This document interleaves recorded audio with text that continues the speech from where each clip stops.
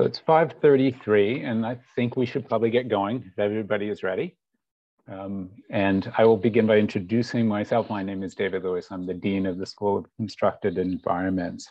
And on behalf of the Tishman Environment and Design Center, which Joel Towers is here represented, nodding and waving, and the School of Constructed Environments, I'm very pleased to be able to welcome you all. It's great to see this number of people in a program called Street Futures, how COVID-19 has changed our streetscapes. And the task tonight is relatively simple, which is we're going to look at something that seems on one hand very straightforward, namely what happens to parking spaces.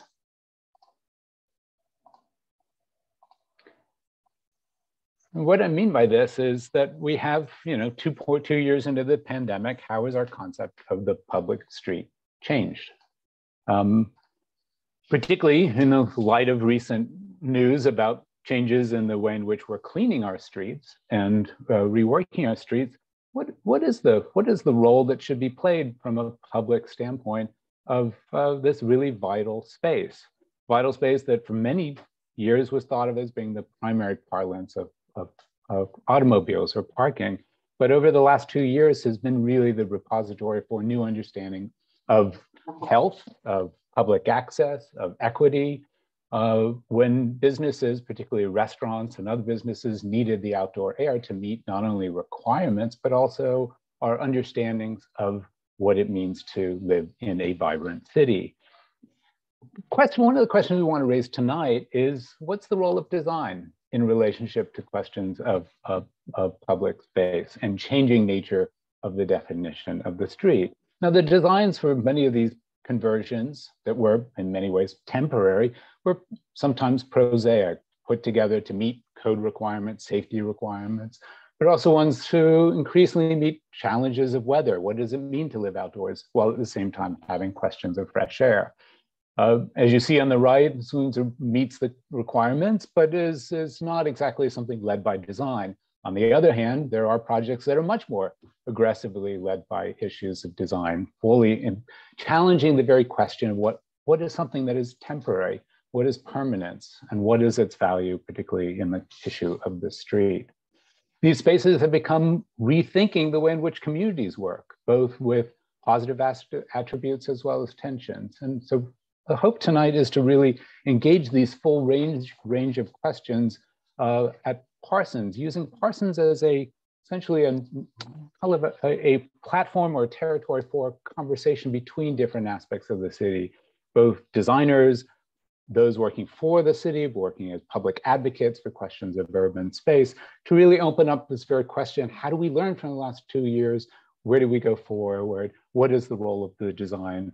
How do we think about the future of our streets? I'm going to frame this also in the context of Parsons, which, interestingly enough, through a project called Street Seats, has been doing a number of conversions of parking spaces under a program to redesign this for a temporary standpoint. And this is a course in which students design, build, fabricate public spaces, in this case on the corner of 13th and 5th Avenue, using timber, using recycled materials to create a temporary public spaces for seating.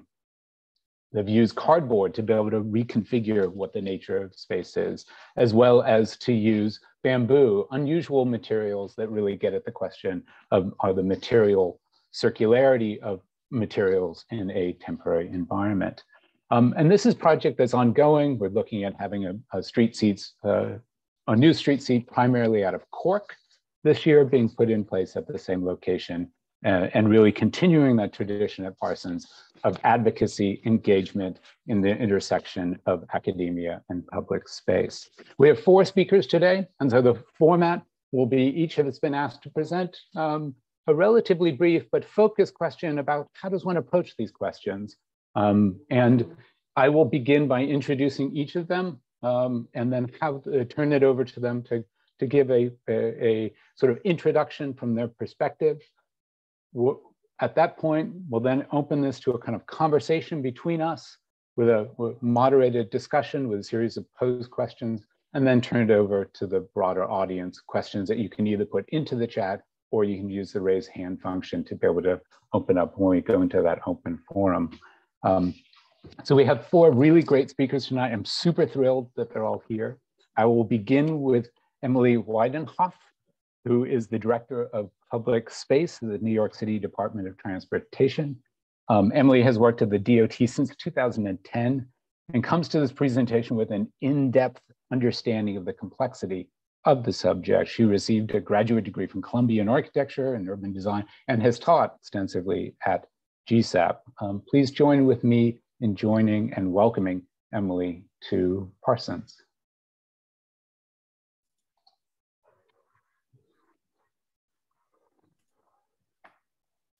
Thank you so much, David. Very cool. So my team and I at DOT are primarily charged with thinking about our streets as public space. And over the course of the pandemic, New Yorkers embraced our streets as public space like never before. Space for outdoor dining and restaurants, but also through our Open Streets program, space and street space for really prioritizing pedestrians and cyclists. For using our streets for economic recovery and development, for building community and relationships. We've had multiple weddings at some of our open streets, and we have heard countless stories of neighbors meeting for the first time during the pandemic on their open streets. Using our streets to promote arts and culture, as well as supporting schools and healthy lifestyles. And Open Streets, now in its 3rd season, has contributed to a massive citywide relief that was ultimately really held up by a citizen agency, by neighborhoods wanting to use their streets for a whole host of different ways. And the same with open restaurants and all of the different iterations of outdoor dining and public space over the course of the pandemic also was a huge driver in moving beyond pandemic response and into recovery for the city. Yet at the same time, I'm sure you have all seen the kind of underutilization even of these wonderful new ways of using our streets. And the pandemic for us certainly have only heightened the intense value of our streets and how we need to be thinking about how best to continue to derive value and make sure that streets are always serving a wide majority of user. And so for us, the pandemic in many ways really kind of reiterated and galvanized the need to think kind of beyond the binary of a street as either open or closed, and really think about a design gradient, think about the hardware, the hardscape of our design as being very, very flexible in a way that will allow us to kind of constantly be managing for the evolving uses and the kind of software of our streets. And again, that's everything from our bike sharing and EV charging stations to all different kind of mode share and micromobility, down to restaurants and other types of ways to use our public space. But even beyond the design, we think that it's incredibly important to be thinking about the design of our streets and the design of our public realm really in a robust feedback loop to ultimately amplify the inputs of participation, kind of starting with community partnership and then working our way through a series of programs that allow a whole range of public users to engage with their streets and ultimately shape and keep these spaces relevant. So Open Streets as being really our first kind of gateway and entry into communities beginning a dialogue and a discourse about what they want to see with their streets.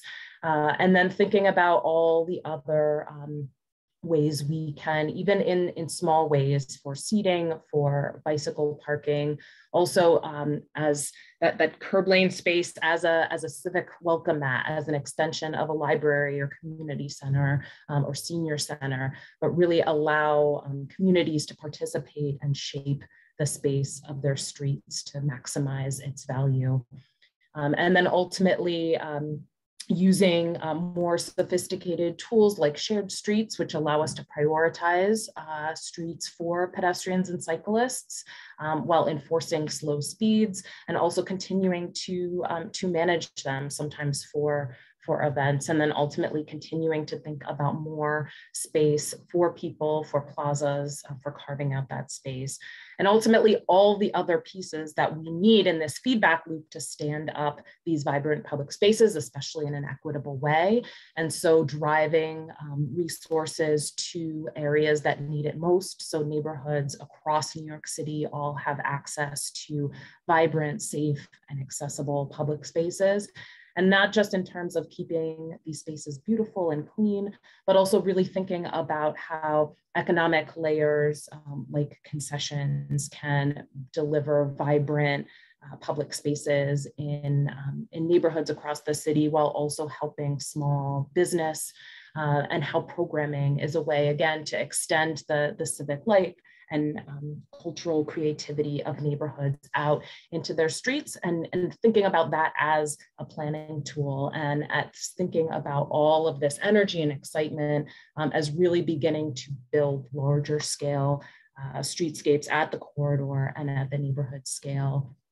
And with that, we're just finding kind of continuous new environments and ecosystems and ways to engage with communities to really reshape our streets. 34th Avenue and Jackson Heights being one of our most exciting projects on deck coming in the coming months, where we have an amazing density of schools, and really thinking about building on the bicycle and pedestrian priority corridor over the course of the pandemic, and starting to really use streets as public space for more events and programming, and for ways to for kids and teachers and parents to get to and from school as the kind of backbone of reimagining this important corridor. Ultimately, all to make sure that our streets, again, continue to stay relevant and thriving, really promoting community, culture, and commerce on our streets.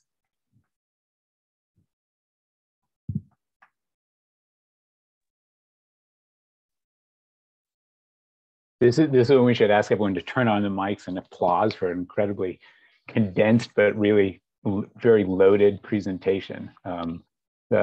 Emily, thank you very, very much for the succinct nature of that, but also the kind of complexity that you're talking about in the relationship of running the kind of challenges of change and transformation.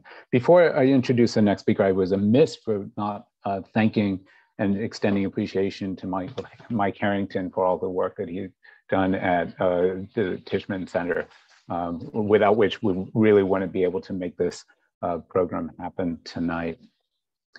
The second speaker is Fauzia Khanani, who holds a double role as the founder of Studio Fōr, a design studio with residential and commercial projects from New York to Hong Kong. She is also the vice president of a consortium called Design Advocates, which offers a completely new model for what it means to do an engaged practice. Fauzia holds graduate degree from UC Berkeley, and I will note, engaged the pre-architecture studies at Parsons a couple years ago. So I'm really pleased to be able to not just welcome, but welcome back Fauzia to the Parsons space, and look forward to your presentation. Thanks so much, David and Joel, for having me today. Just gonna share screen.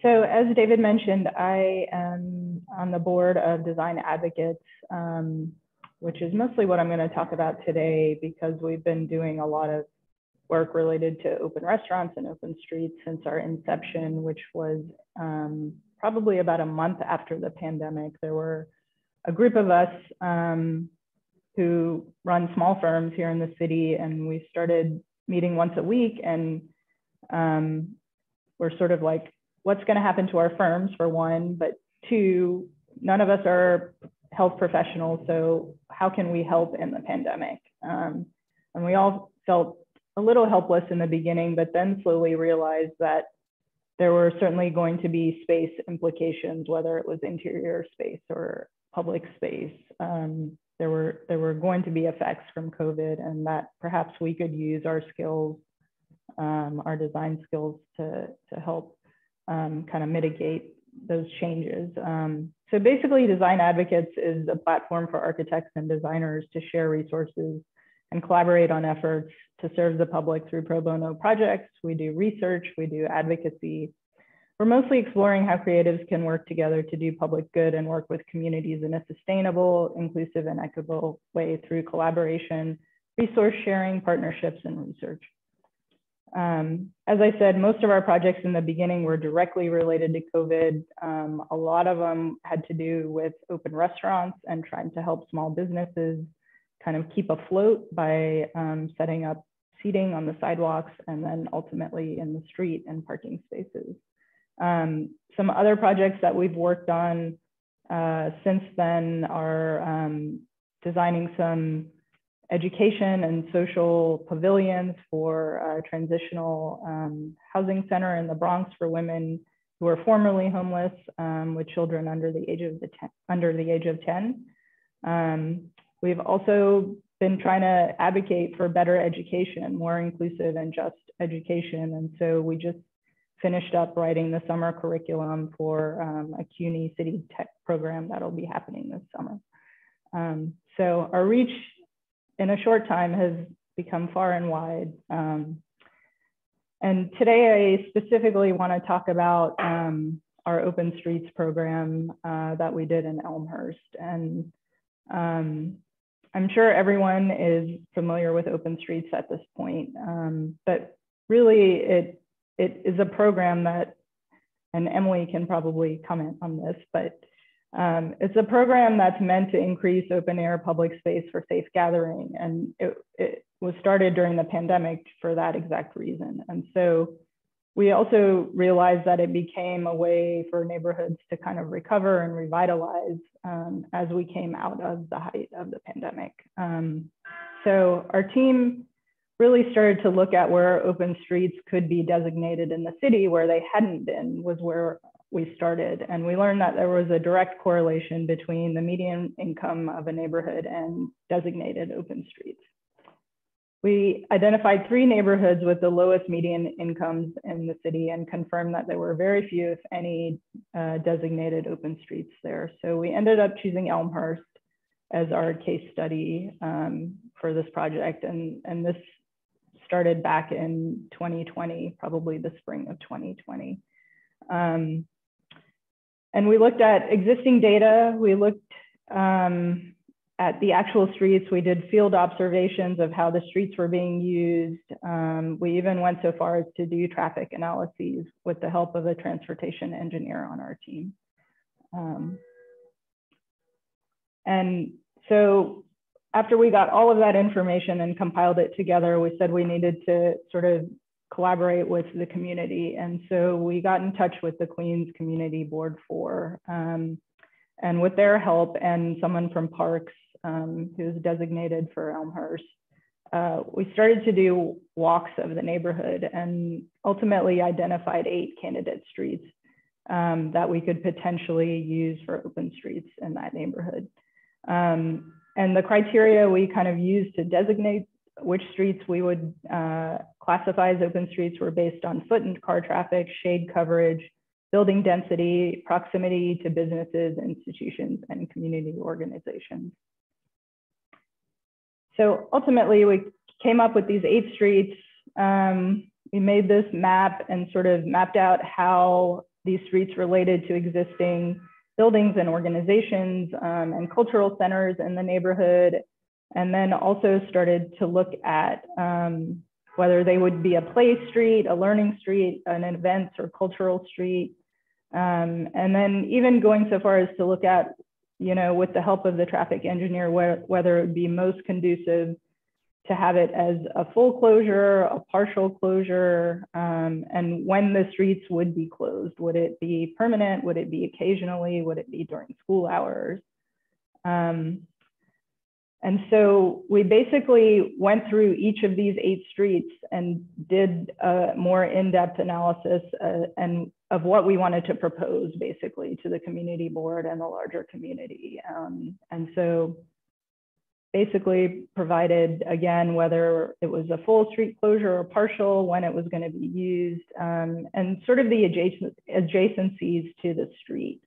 So some of them were close to park spaces already, or other public spaces. A lot of them are near cultural centers, so that when those centers have events, they could sort of open up to the street.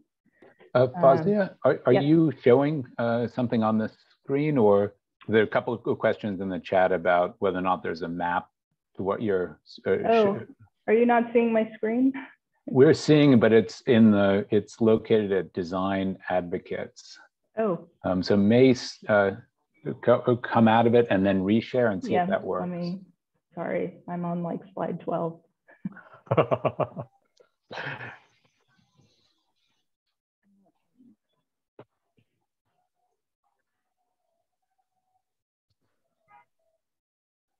Any better? Not quite yet. It says it started sharing the screen, but not yet completed that process.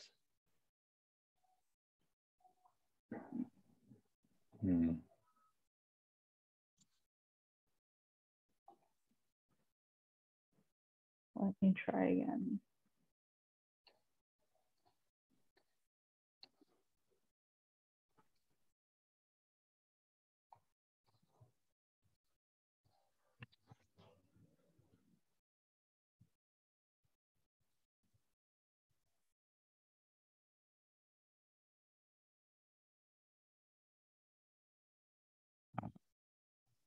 And there we go.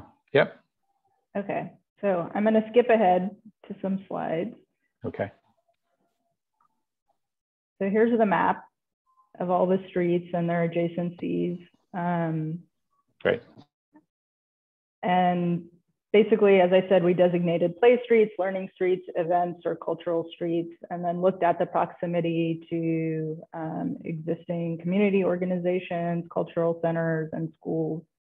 And then basically did a pretty in-depth analysis of each street in our proposition, which you'll see in the next couple slides. So basically we were able to provide really detailed recommendations, in large part by understanding the existing conditions of each street, as well as the street closure viability through our traffic analyses of each street and the surrounding areas. And so we basically put together this transportation analysis report summary, which we submitted to DOT as well as to the police department in Elmhurst, as they had a lot of concerns about street closures affecting emergency response. And then our final kind of phase of the project was to come together with the community board and do a community presentation on the open streets that we were proposing.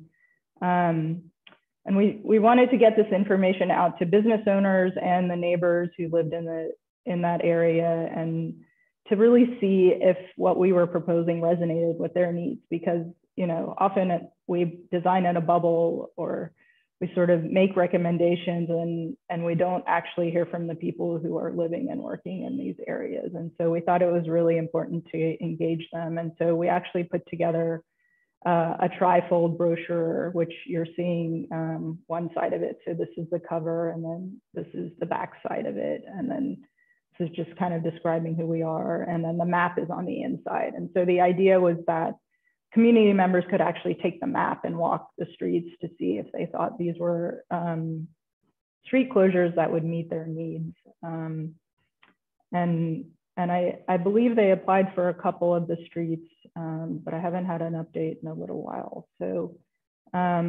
But I'll just close by saying that, you know, this started out as kind of a research initiative for design advocates, but was really rooted in an effort to make for more equitable and inclusive public space throughout the city, and especially in neighborhoods that are more often than not overlooked in the process. Thanks.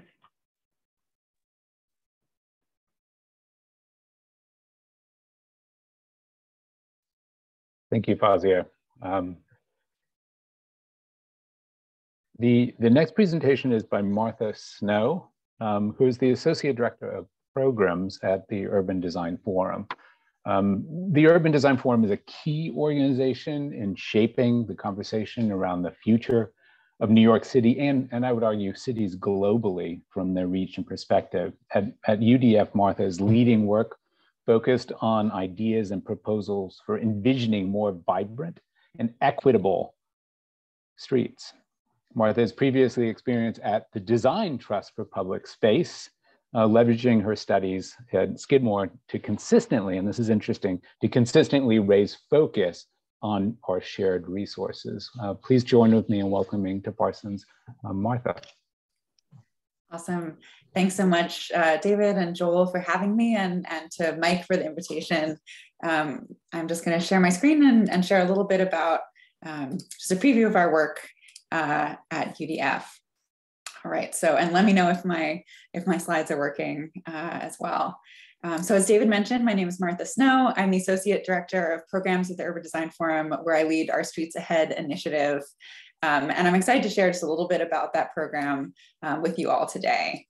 Let's see. So for those of you who don't know us, the Urban Design Forum is an independent membership organization that mobilizes civic leaders to confront defining issues in the built environment. So we empower professionals of diverse backgrounds, industries, and perspectives to shape a better future for all New Yorkers. And we engage in a range of work, right? So we do government partnerships, we do convenings, we do community design, all with our network of interdisciplinary fellows at the center. And I'm really grateful to have gotten to work with Emily and Fauzia and Daphne, all as part of the forum. Mike, and I know, David, you're involved as well. So really just excited to convey our work as really a group effort of our fellows. So when COVID-19 hit, as we all know, New York City was thrown into crisis mode. And organizationally, we dove into finding ways to support the city in as many ways as we could. So we did that in a couple of ways. This included the Neighborhoods Now program, which was a partnership with the Van Allen Institute, which began as a rapid response program that pairs pro bono interdisciplinary design teams with community-based partners in neighborhoods hardest hit by the pandemic. And I know Fauzia was involved, David as well. So great to have them here to speak to that work as well. But just to give a sense of the range of the work, projects through Neighborhoods Now addressed pressing neighborhood challenges and included things like public space redesigns, open restaurant build outs, culture and food night markets, and so much more. And that program is still going on today. We also responded through projects like Care for Hudson Square, where we stewarded a design competition to imagine an interactive street installation to reactivate the public realm. And we were thrilled to support WIP Collaborative in realizing Restorative Ground, which is an amazing and playful installation that explores how street space can serve neurodiverse people in new ways. And it's actually still up in Hudson Square, so I encourage folks to go see it, and that's it on the left. So through these projects and more, we saw how our streets across all 5 boroughs were becoming sites to socialize, dine, play, exercise during the pandemic, as Emily and Fauzia have mentioned, just so many new uses for our streets. And as the pandemic continued, we also saw the opportunity to put our fellows to work to continue the investigation of what's possible for our streets beyond this crisis. So that is how our Streets Ahead program was born. We wanted to bring together our fellows to investigate the question, how can we transform streets to build connected communities? And we really wanted to investigate both design and policy solutions to get us towards the vision of the streets that we want to see for our city. And with a new mayoral administration and a city council, new city council taking the helm at the beginning of this year, we saw this program as a really great opportunity to both envision what might be possible under the leadership of a visionary 2-term mayor. So really thinking a little longer term, 8 years ahead. And then also thinking about what could we do tomorrow? What could we do next year to really improve our streets? So we convened interdisciplinary, multi-generational, multiracial working groups to tackle some key questions about the future of our streets. You can see some of them here in some of our convenings last fall. And we wanted to create space to consider the possibilities for our streets beyond their use as mobility corridors. As Emily and Fauzia mentioned, just the ways that our streets are public spaces now. And how they can serve people and the planet in new ways over the coming years. So we focus on 5 key lenses: commerce, culture, climate, care, and continuity. So they're mostly self-explanatory, but just to give a little sense and texture of what we explored. So commerce really looked at how streets can help to revitalize our city's small business community and support the economic recovery of our city. Culture explored how street transformation can support artists and cultural organizations. In climate, we investigated how we can retool street design to confront the impacts of the climate crisis. During Earth Week this week, I'm especially excited to think about some of those questions. In care, we thought about how streets can center safety, care, and healing for New Yorkers of all races, ages, and abilities. And in our continuity group, we thought through how we can really build connected, integrated streetscapes. So we, as we do at the Forum and all of our programs, we undertook a variety of activities with our fellows to better understand the current landscape and challenges and to come up with new solutions. So we assembled working groups, we interviewed stakeholders, we took site visits across New York. I'll just share a few things. We did neighborhood site visits all around the city, looking at current conditions and new projects on the street. We talked to cities around the world, so Barcelona, Paris, Medellin, cities that are really thinking big about how we can be using and reusing our streetscapes. And we talked to local stakeholders as well. So folks in city agencies, folks that are working with bids, really people that are engaged in this work every day. And we engaged in some great design sprints as well. So again, the real purpose of this program was to bring forth visionary thinking about our streets. So we brought our design brains to the table to consider what might be possible for our streets. And at the forefront of our minds for this program, and I think what all of us are considering these days for our streets, is really how our streets can center equity, accessibility, environmental justice, and safety. So we have been hard at work generating a lot of possibilities and synthesizing them into a platform of ideas and a series of illustrations that is actually coming soon. So we're looking forward to sharing that publicly in the next 2 weeks. So please keep an eye out, it's really exciting. But in the meantime, I wanted to just give you a little preview of the types of ideas that that came forward as part of this work. I want to share these, and really I think what our platform more than anything is meant to serve as a hopeful provocation, right? And a tool to work together to achieve the city we want to live in. So some of those provocations that I wanted to bring forward to the table and hope we can discuss more today include, for our commerce group, they thought about things like, how can we be testing new last mile delivery solutions to rethink all the ways that things like e-commerce are changing our streets? How can we get flexible with our curb usage? How can we design flexible curbs that can serve different uses at different times? And how can we think about equitably siting our street space to serve street vendors and small businesses? Our culture groups thought about our anchor institutions. So I know Emily mentioned, how do institutions like libraries use the streets in new ways? And also, how can we be piloting packable arts and culture materials to serve artists so that they can use the streets even better than they had before for performances, exhibitions, things like that?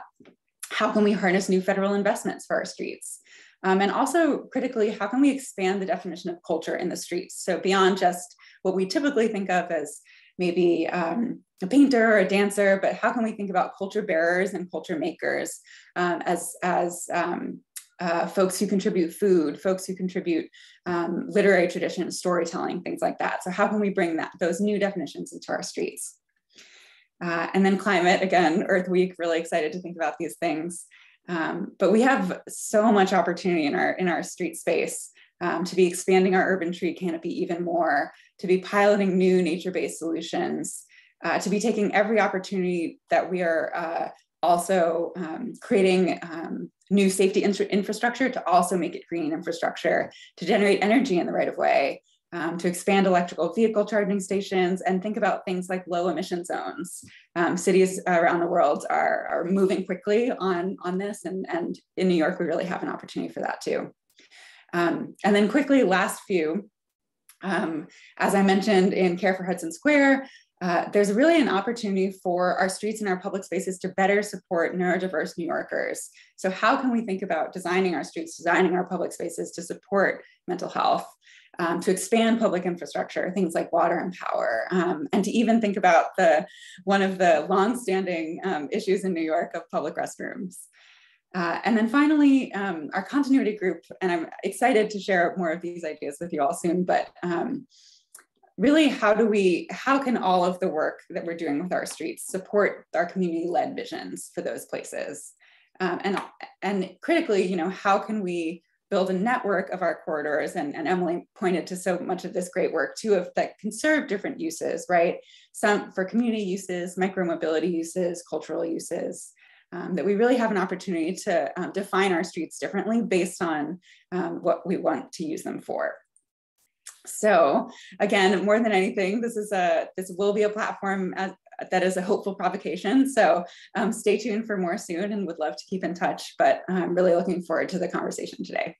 Thank you.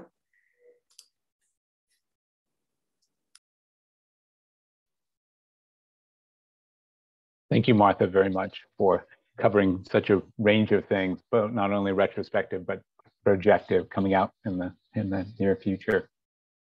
The last panelist today is Daphne Lundy, who is the Deputy Director for Social Resiliency at the Mayor's Office of Climate and Environmental Justice, with a particular focus on climate change and heat risk. Daphne previously served in the Office of Resiliency since 2018 and the Department of City Planning for 5 years prior. She is a graduate of Wellesley College and the University of Texas at Austin. And please join with me in welcoming Daphne to Parsons and at the new school.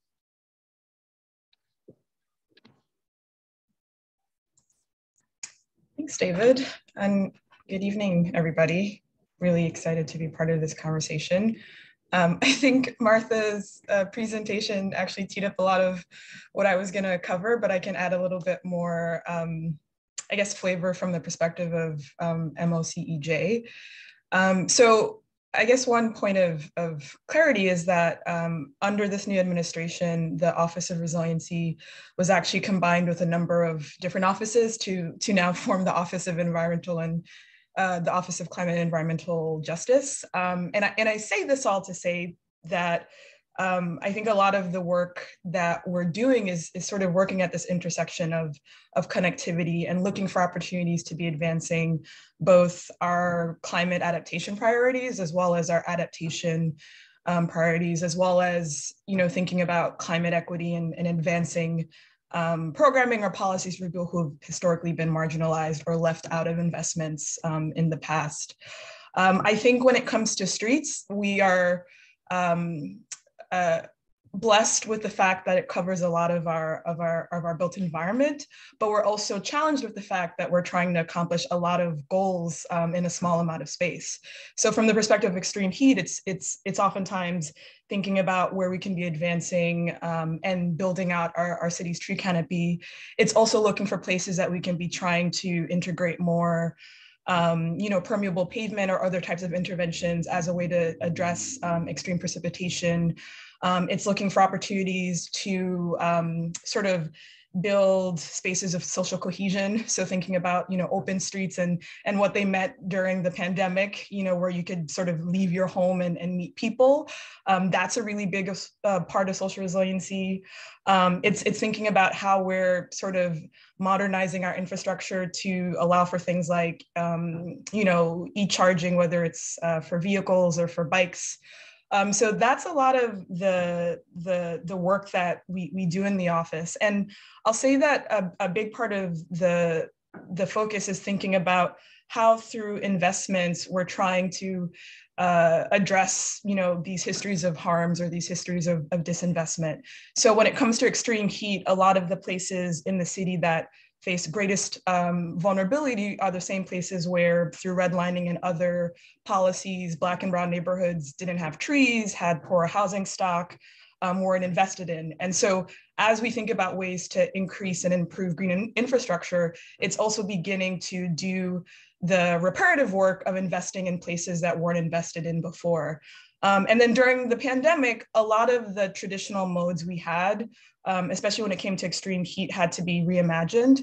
So, it was hard to use traditional cooling centers. So we did things like, provide air conditioning to people at home, but we also encouraged, where possible, outdoor cooling, whether it was through open streets, cool streets, or through the city's Cool It NYC map, which was showing the location of water features, water fountains, et cetera. So, I think that in just like thinking about the role of streets, we see it as a place where we can accomplish a lot of our goals around resiliency and sustainability. And it's also a place where we can, again, be working to invest and, repair just past wrongdoings when it comes to, how Black and brown communities have not been invested in. And I think that thinking is integrated in a lot of our initiatives. So, currently the city is working on the Environmental Justice for All plan. And a big part of what that plan is going to do is spatially understand where investments have or have not been made, spatially understand, what infrastructures have either helped address or possibly put pressures when it comes to environmental justice. And in using that, that's another tool that we can then use in our capital planning process or in our programming process. I say this all as a non-capital agency, so a lot of what we do is always in partnership. So it's in partnership with folks like in the Parks Department and DOT and DEP and the folks that are really building the projects that improve our streetscapes and improve our city. And I'll leave it at that for now.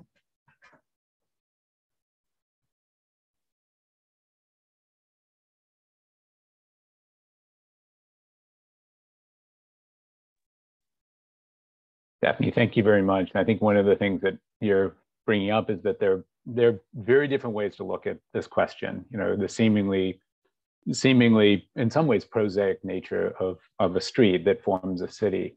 And so I want to lead with a kind of what may seem to be a slightly obvious question, but I think it's worth foregrounding, particularly at the time in which a number of people are simply looking to move on from pandemic, literally to turn it into a historical condition. The question of the biology notwithstanding, and ask each of you to present one thing that you have learned from the last 2 years, from the process of the accelerated, almost by necessity of the time to implement something that was rapidly deployed, but now should be carried on in perpetuity. In other words, and this can be either a thing, a design, a decision, a process, or even a concept. In other words, how has the accelerated nature of addressing a pandemic actually reframed a conception of the street that could not have been done before, but should not be lost in a post-pandemic condition? And if I could start by going down in the same order, asking Emily to speak about this first, and then go through each, just to say, what is the one thing you would not want to lose in this that has come out of this condition?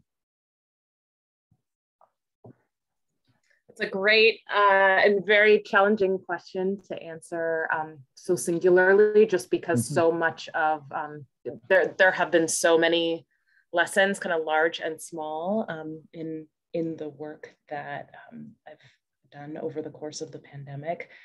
I mean, I think one thing, and again, it's a little bit of a lesson of enforcement, is that it's like, or reinforcement rather, is that the pandemic has reinforced for me, and again, just going back to this feedback loop concept, that we need to adapt and iterate. You know, we cannot think about anything kind of certainly on our streets, but in the public realm and with public life as something that is static.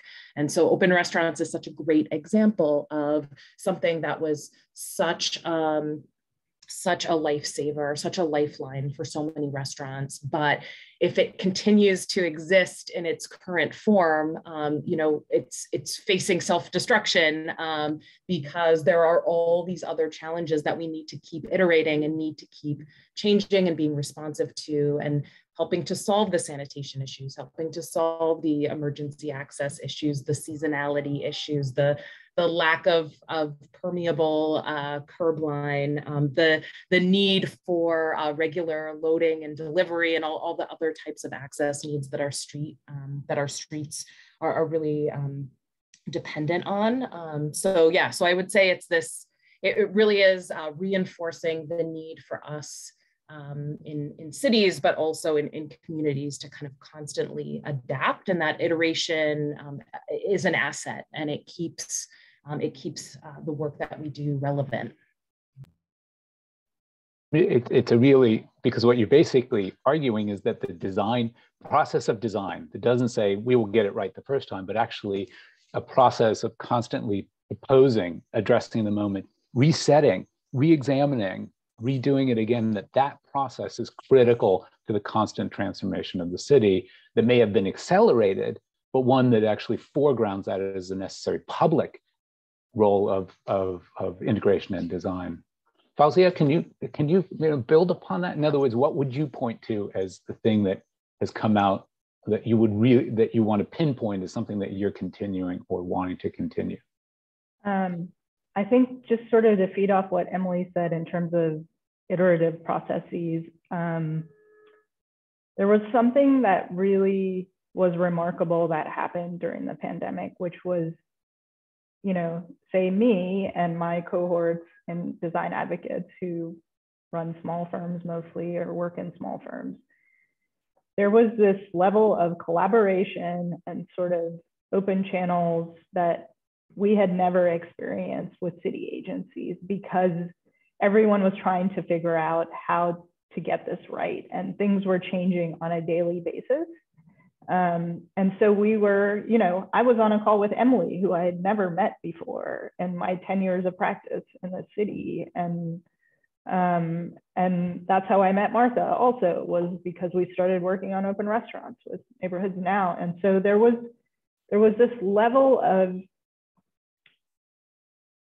camaraderie, collaboration, and a lack of competition, which often exists in our industry, that occurred. And if we could continue to have that sort of channel be open and continue to sort of collaborate and advise each other on what we're seeing in the field versus like what's going to work from a code enforcement, I think that there is a way to continue these programs and to do it successfully and to do it in an equitable way. No, without question, I think this is one of the key things, because you are also addressing a very clear challenge, which was coming to some extent externally, is in a virus. So Martha, what's your sense? Yeah, I mean, I'm really loving what Emily and Fauzia mentioned, and I feel like stewarding the Neighborhoods Now program, when I did too, I really witnessed that as well, just the ways that we were flexible in a way that we weren't before the pandemic, that I think was really powerful. But I think building on that as well, I think the pandemic really broke open our imagination for what we can do with fewer cars. And that the dominance of car culture, I think I hadn't even fully realized how strongly it was ingrained in just my understanding of our city and our country. But just seeing what is possible for our streets as spaces for community, I feel like we can't go back from that now. And I think in particular, we saw that, all New Yorkers deserve access to public space, deserve access to fresh air, and that streets really can be those spaces. I'm thinking about the Black Lives Matter mural in Bed-Stuy and the ways that that streets just became spaces for community connection. They became our front doors and our living rooms. And I just think that that has to stick with us as a core principle as we think about recognizing that, there will continue to be some need for some cars in the city right now, but how can we really start to keep that feeling of flexibility, that feeling of something different is possible, and not just go back to everything is the same as it was before, because I don't think we can go back there. So in many ways, the very reconception of the street as a subject for discussion is foregrounded. We have to iterate on it and have to understand it in terms of a shared set of values. Yeah. Daphne, how would you approach that question?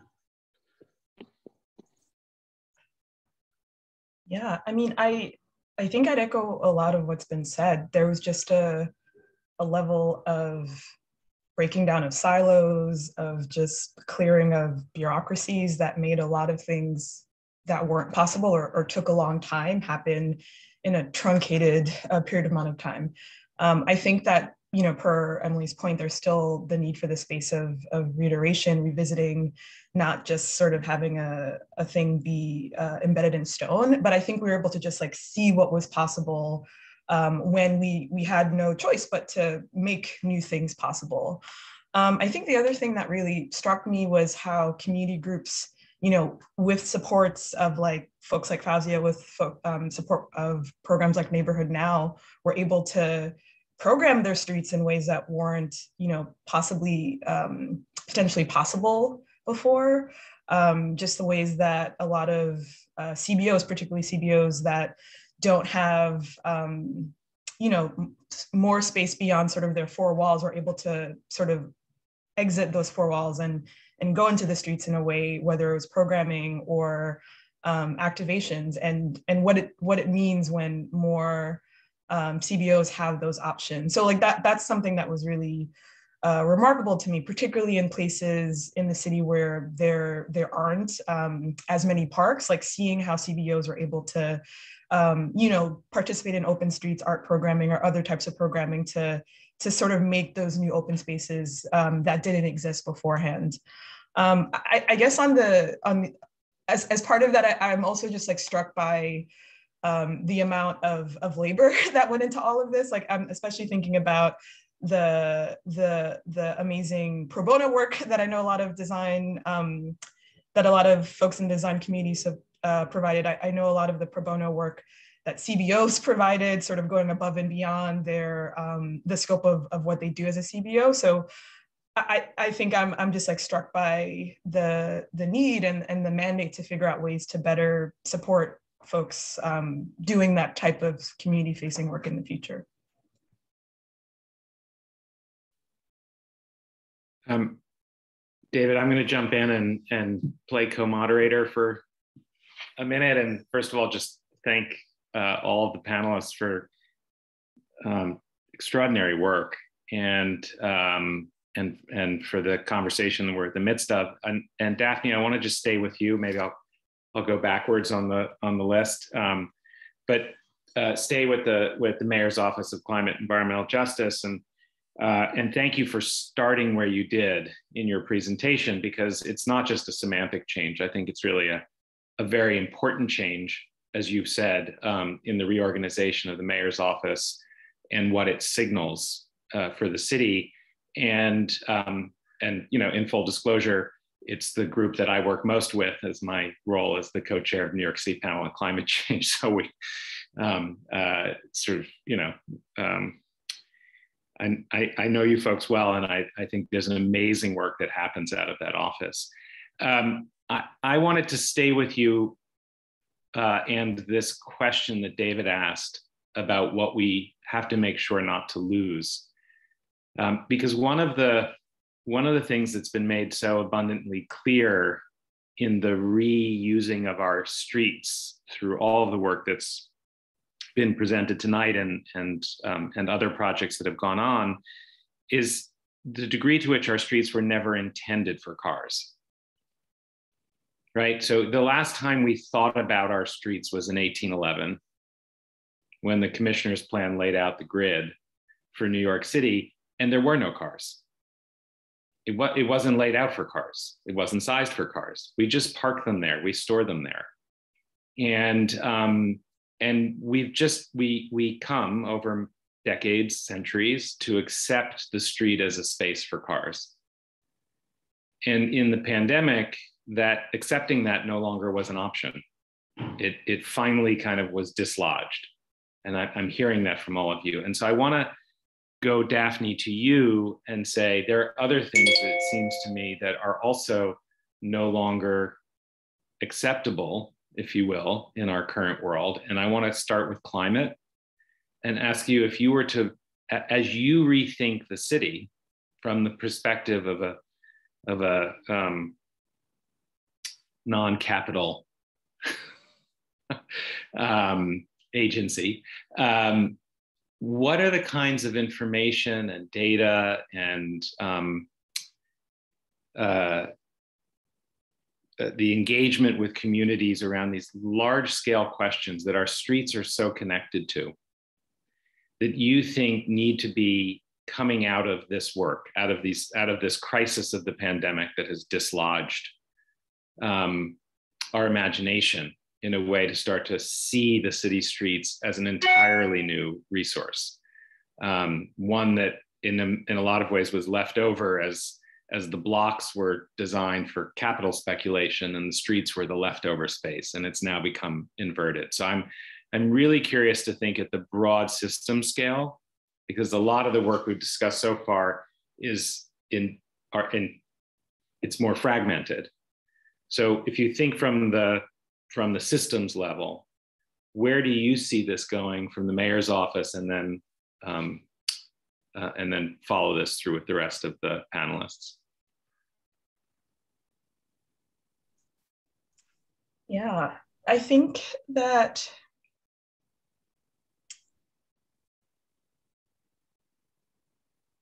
it goes back to my sort of the original point I made in opening this, just the fact that, we are a city with a finite amount of buildings, like land, like we are sort of like bounded in a way. And because of that, we need to be really strategic in terms of how we're spending our money and how we're sort of trying to embed an understanding of climate change, understanding of environmental justice in all projects. So I think a really good example of how we've been doing that most recently has been through the climate resiliency design guidelines.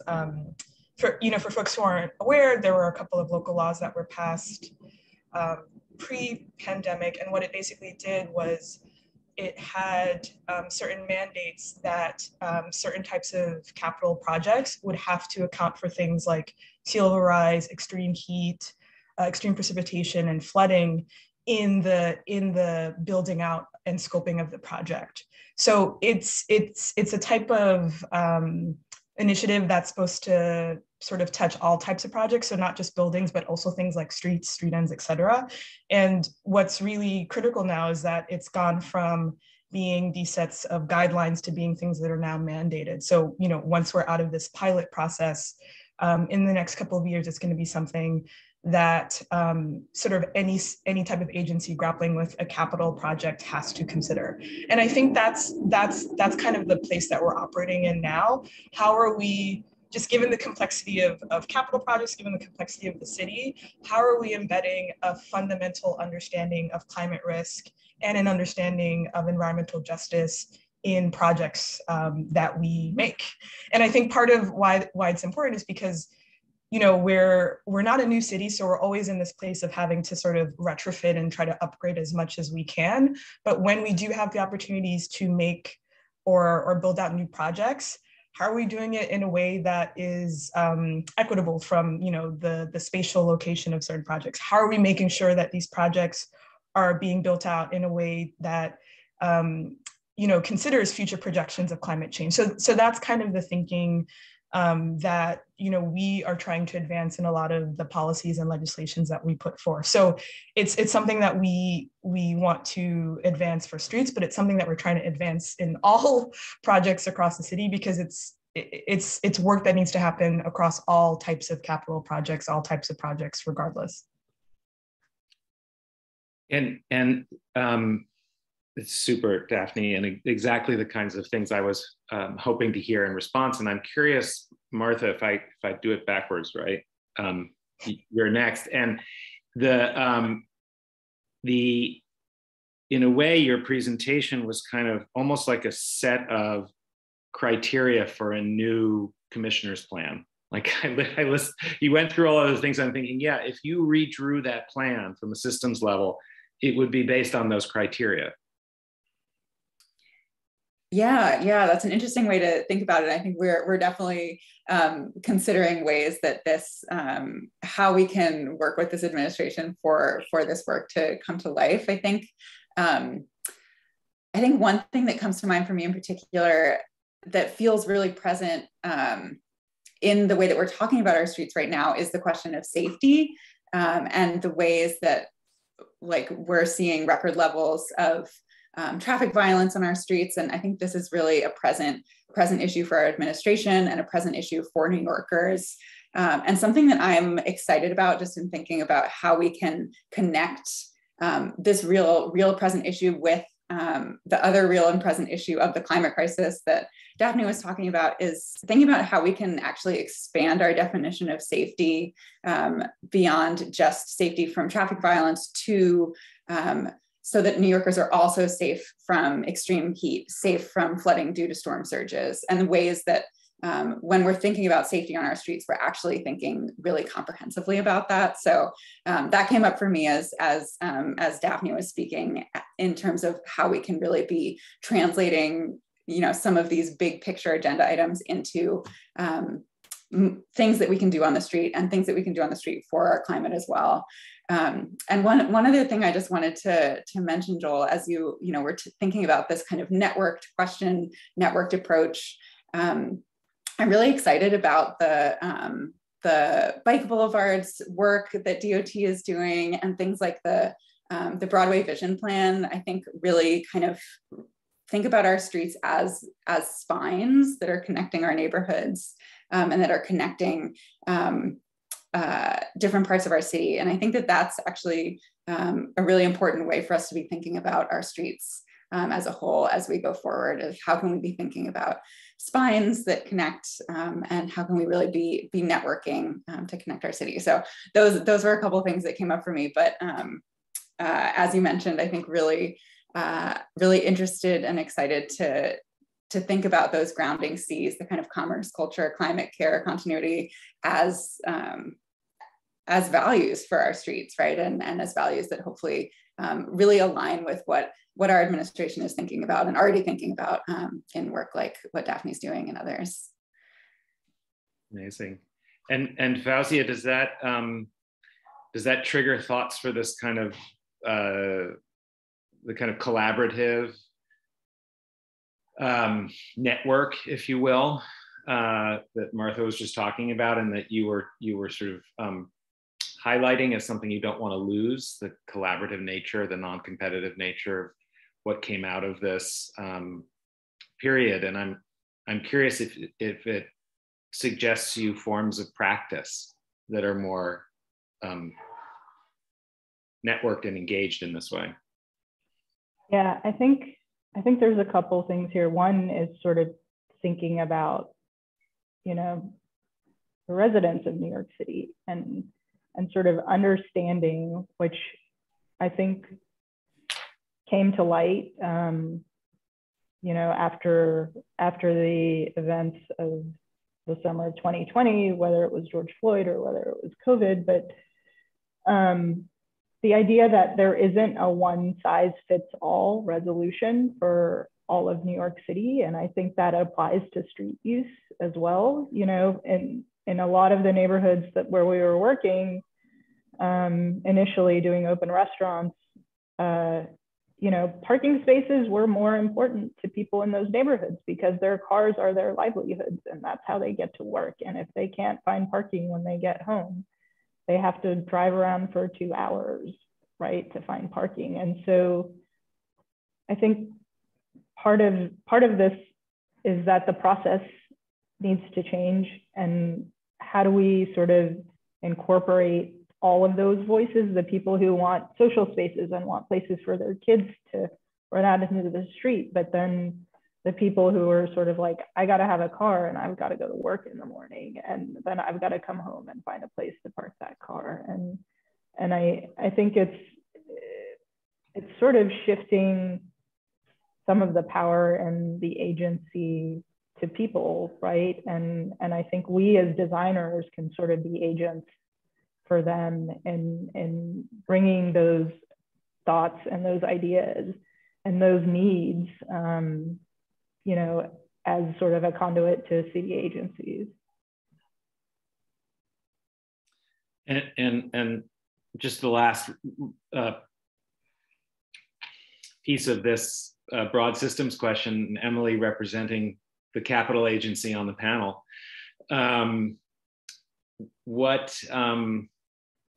It's really interesting to think about how this question that Fauzia puts forward of reconciling the kind of world we live in, like that we've come to, and these very critical, transformative future questions of climate, of networks, of spines, of heat and cooling in the city, that the streets can play such an important role in. Whither DOT in that space? Yeah, absolutely. I think we inherently are, as a transportation agency, we're inherently thinking kind of at the, about systems and kind of at the network scale. I would just layer onto this, I think, you mentioned the commissioner's plan, which obviously had a big impact on Manhattan, but there are certainly plenty of other big impacts and thoughts about our streets. Robert Moses and kind of, ripping up and creating these highways and parkways, and many of which really disenfranchise certain communities to this day. And I think that was also, another huge, and a few folks have mentioned this, but I think another huge confluence of the pandemic was both the need for outdoor space, kind of mixed with, a huge social justice movement that I think, just continued to push the fact that just like we saw in COVID, but also like we see with so many of our systems, kind of continue to disenfranchise communities of color. And I think from a systems perspective and a real whole-scale change of our streets perspective, we do need to be thinking about the freight component of our streets. 90% of our goods are still delivered by truck to New York City, and there are many highways and emissions that roll through communities of colors who also don't have the best access to mass transit and other options of transportation. So a huge part of our work and kind of set forth in the streets plan is also really trying to continue to pivot and put focus and priority on on neighborhoods and street improvements where there's been a lack of investment to very, very serious and long-term consequences. And I think that kind of gets, just going back to David's question to begin with, I think like my kind of second answer to that would be, something that has changed over the course of the pandemic that I don't think we can go back to is the decentralization. And I think we're very excited and are seeing that in DOT's Earth Day events, which we'll be celebrating on Saturday, where, it had historically been along Broadway and up a little bit in Washington Heights. And this year we are really spreading events and substantial car-free programming across all 5 boroughs. That has been, I think, a huge success of Open Streets, and one we need to continue to work on and build upon is, how we both create programs where, you don't have to go into Manhattan Park Avenue on a summer, August Saturday at 7 a.m. to experience a car-free street with all of these activities, but we can have those types of incredibly diverse and vibrant and high quality car-free programming in neighborhoods all across the city. And I think for us, kind of the two kind of big focuses there are, one, again, as I said before, how do we continue to amplify inputs of participation? How do we keep making sure that folks can participate in this process and shape their streets? But also, how do we continue to keep the bar and barriers to entry low, so that communities can iterate? And we're gonna we see a lot of these programs are again along Broadway, kind of through the core of central business and Manhattan neighborhoods. All these types of improvements, while challenging and folks still defend every last parking space, we can make a lot of gains there. In some other neighborhoods and other communities, the challenges are just so much greater. So how do we really continue to focus resources, and move at a pace where we're kind of maximizing participation and again, relevance, that these improvements are not just kind of, I think someone said, not a one size fits all, but really catered towards communities and what they need. It takes a pandemic to dislodge Robert Moses and the commissioner's plan. So David, I don't know, should we open this up to questions from the audience? Yeah, without question. So if you have a question, you can either raise your hand using the reactions or put it in the chat. And as we wait, I think one of the things I'm really struck by is the way in which the external threat of COVID produced a reconceptualization of something one takes for granted, but also, to Fauzia's point, I think this is really instructive, changed the way in which one collaborated, because the collaboration was necessitated because of something that's seemingly external and had a kind of immediacy to it.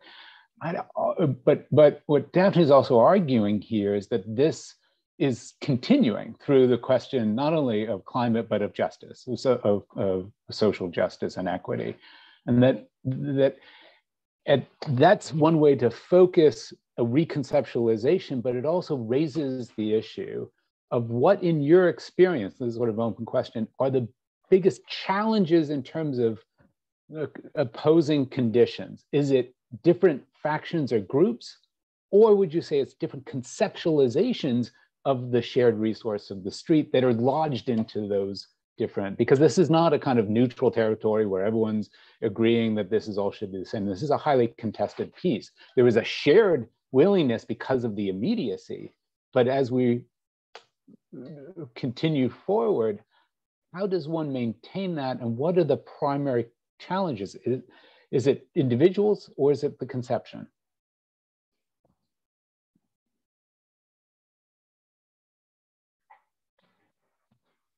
And we don't have to answer that.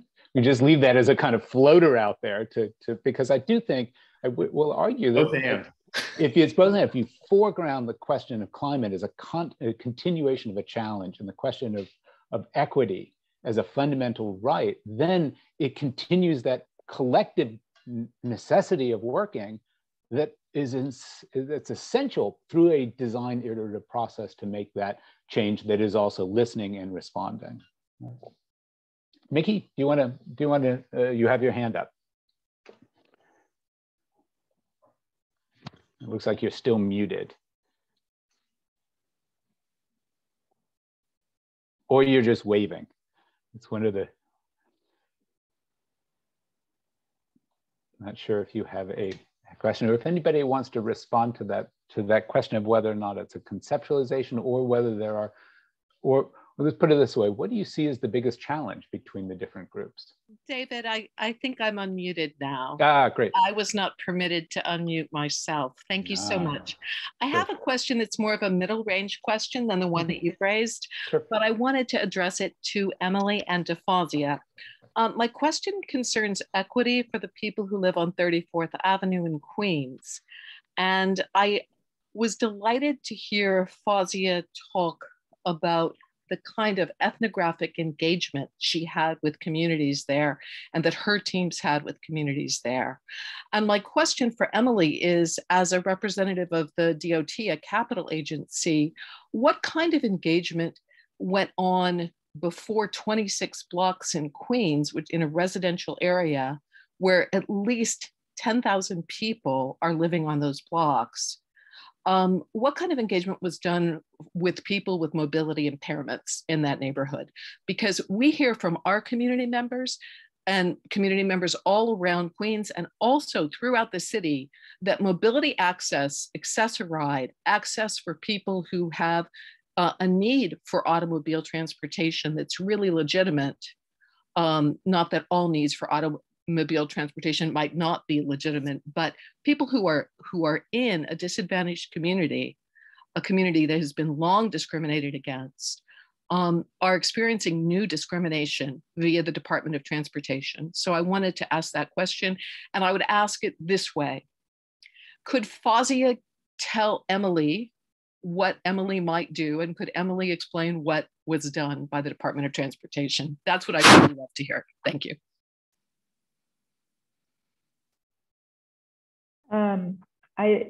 I guess what I would say is that Emily should engage agencies and groups like design advocates to help them sort of do these engagement processes with these communities to determine, whether they actually want open streets or not. We can sort of speculate over data and doing field observations, but it's not until we actually start to talk to the people who live there as to find out whether they actually want these streets. And even in neighborhoods now, and David was part of our group, we tried to do an open street at one point, and the neighborhood just sort of said no, like we can't, the business owners sort of said we have to have our deliveries in the morning, like otherwise we won't survive. And so, that engagement process should be step number one, I would say. Yeah, absolutely. No, thanks for that. Fauzia, I completely agree. And thanks for that question, Mickey. It's a really good one. DOT for many years has had a focus on and ahead of accessibility and really thinking about how our street designs kind of ranging from open streets all the way through to our shared streets and plaza spaces, how we can make sure that all of these streets designs are equitable and inclusive to people of varying ages and varying abilities. We are kind of still in the middle of a really robust process with the visually impaired community about our shared streets and how we kind of develop standards amidst the kind of broad range of communities, the community with visual impairments. Open streets for us and accessibility is key. A huge part and what has been our mantra over the last year has been moving beyond the barricade and actually using some of our more robust street design tools to design these spaces, ways to divert vehicles. So we're kind of slowing and limiting overall volumes to make the streets still limited local access. But again, to design shared streets and use other types of treatments, traffic calming elements, chicanes, hugs, as we call them, and have designed on Willoughby, all to really balance how vehicles and drivers use the street with all the other range and users of our street. So again, it's still very much an ongoing process, but with 34th Avenue, we've done a lot of surveys from the public, but also are looking at and discussing open streets as a program with a larger set of accessibility advocates across the city, and something we continue to take very seriously and are integrating into our designs.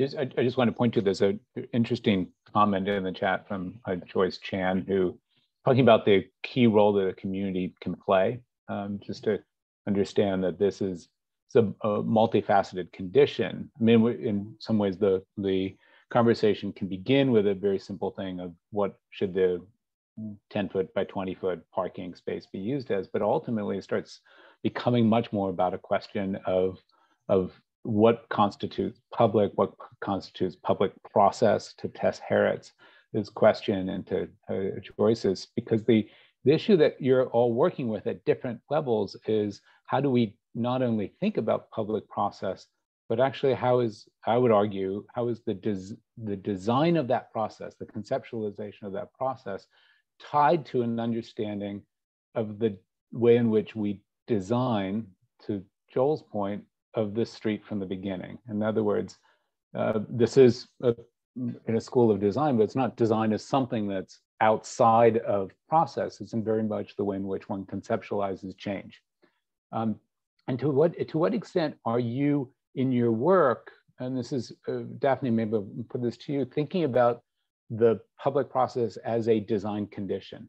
In other words, something where there is a proposal put forward, there is an examination of it, and there's a willingness to transform it, to see it as either an iterative process or one in which, in order to necessitate feedback, one has to put forward change, as we've seen in the last 2 years, and get the response back that comes from that back and forth, as opposed to policy, which is often seen as a debate and a decision and a completion, right?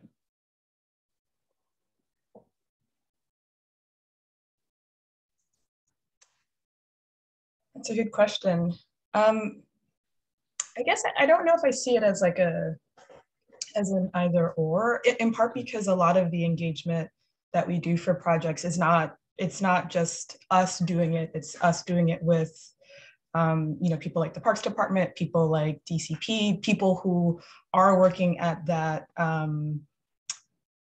neighborhood scale or that closer scale than we might be from like a policy perspective. So I don't know if it is that cut and dry. I think oftentimes, because we're working so closely with other agencies, we are able to get part of that feedback in terms of what people are hearing at certain meetings or sort of what concerns are being raised with certain projects. I will say, like, one of the challenges that we do face is that for projects that are being led by federal entities or entities outside of the city, we're often in the place of trying to advocate for more robust engagement or more sort of specialized engagement to like the New York City context. So a really good recent example of that the Army Corps of Engineers has been doing on the harbor and tributary study, basically looking at the long explanation. The long story short of that is like looking for opportunities to study coastal protection for the city. So this is a federal entity that is coming into the city, doing that analysis, trying to sort of figure out what potential strategies and pathways are, but they're not as connected to sort of like local conditions or to certain community issues or challenges or concerns around projects. So in the case of that study, a lot of what we've been doing is just making sure that as they are considering engagement processes, they're connected to the right people and they know sort of the right folks to talk about and talk to with that process. But even in that case, it's still this existing federal process that we're trying to make work for us better as a city, work for us better as residents. So I can't say that it's always perfect, but whenever we have that sort of interface to talk to people doing the engagement work or to talk to people who are closer to the ground, I think that's what we're trying to use to sort of shape our policy or shape what we're trying to put forth. It's not like a two separate things. It's more often than not like this feedback loop that happens.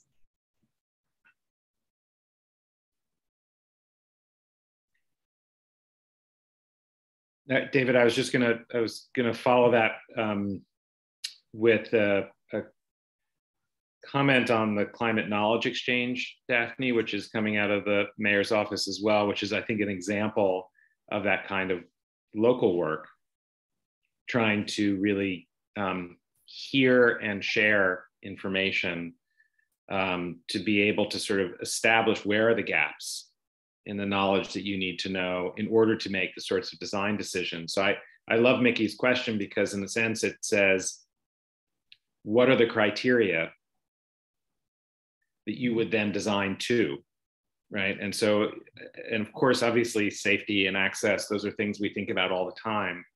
But I suspect if you started with those criteria, you wouldn't end up with the streets that we have today.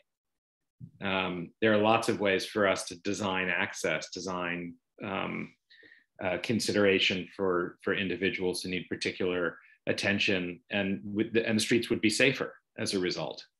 We're kind of doing these workarounds based on other conditions. So I'm fascinated by the conversation because it's so dislodging and situating the possibility for design right now. It's wonderful.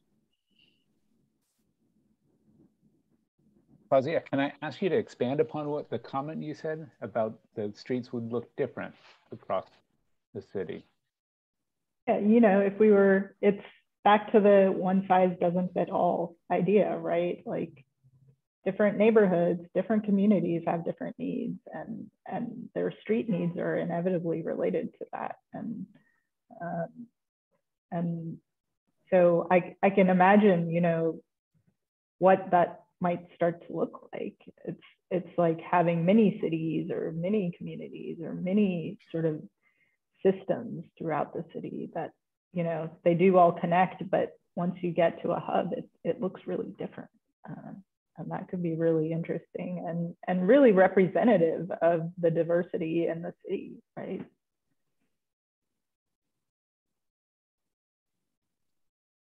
We're coming up on 7 o'clock, and Emily, if I could ask you to address a particular question that's in the chat, having to do with this interplay between the temporary shed and the designed permanent piece. Is the work that you're working on in terms of transforming what was a temporary piece into more of a, how does this then become part of what the more permanent open restaurants that you're working on, and how you're playing some of these very challenges that are looking at between design of permanency versus temporary versus public access and the conception of the street? Yeah, definitely. The open restaurant saga continues as we continue to work towards a permanent program. But I think the overall spirit of the program moving forward is to think about our streets as more flexible. So the program itself is permanent, allowing restaurants to apply to use streets and sidewalks for outdoor dining. That process is permanent, but the actual design of our streets, we still need to be able to repave our streets, to design more bike lanes and shared streets and plazas and bus lanes, and do all the things that we need to do kind of as a transportation agency. And I think everybody agrees it doesn't make sense to throw off a major transportation project for one individual restaurant. So I think thinking about a seasonality to outdoor dining in the streets, whereas the sidewalk being a place where you could have maybe more full-time outdoor dining, but again, still really trying to preserve sidewalks for all of the access and circulation and other key curb access type needs that we need. It's like our streets are and I'm very biased, but I think one of our most valuable pieces of infrastructure, and they are truly very democratic. And so something we all need to share, and we need to figure out, what are the right balances given so many demands on this really, really valuable space. As well as be engaged in the process of talking, imagining, reconceptualizing, and working collectively to imagine and design and implement the future street. So I don't know if there are any closing comments that anyone would like to make. Leave it as a kind of open moment.